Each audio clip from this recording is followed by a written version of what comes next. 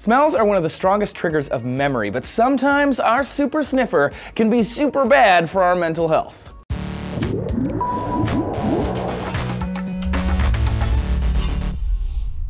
Hey sniffers, Trace here from DNews HQ to talk about the nose. When you smell something, volatile molecules are evaporating into the air, entering your nose, and they come in contact with small cilia attached to the olfactory bulb. The cilia are attached to neurons, like the ones in your brain, but these are exposed to the air. Those neurons tell your brain what it is that you're smelling. Scientists love to research smells and how they work because we don't actually know much about them. Now, thanks to a new study in the Journal of Neuroscience, we are learning how that ancient sense is affected by our emotional state, giving insight into how important our sense of smell was to our former evolutionary selves. The sense of smell is one of the oldest senses, evolutionarily speaking. It's been relatively unchanged for eons, and even some of the lowest on the evolutionary ladder have some semblance of a sense of smell to navigate the world. Smell can trigger a number of things: danger or food, water, hunting trails, friend or foe, even a familiar safe haven.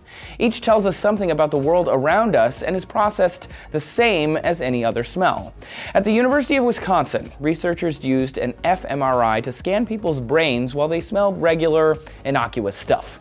I'm not really sure what that means for this study, but I've looked at a bunch of smelling studies, and they have participants smell a bunch of stuff, and they pick which ones have the least association. Those become the neutral smells. After they checked over their brains during the sniffing of those, participants looked at pictures of war, car crashes, and other anxiety-inducing photos. Afterward, those same people reported those same innocuous smells as bad smells. Why? Because during times of heightened emotion, there was crazy crosstalk between the emotional and olfactory centers of the brain.